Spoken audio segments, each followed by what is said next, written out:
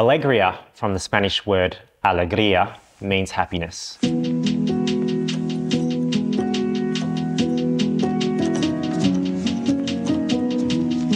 I love shooting weddings as it's such a joyful day for the couple. Everyone is really happy and cheerful, and it's such a nice environment to be a part. You get to capture such a special moment in a couple's lives and photos that they're going to cherish forever.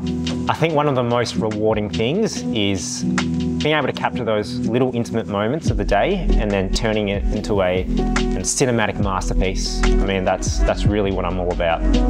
We're really big on capturing you as yourselves and your personalities. That's why we like to, I guess, create a very relaxed environment so that you guys can, be comfortable in front of us.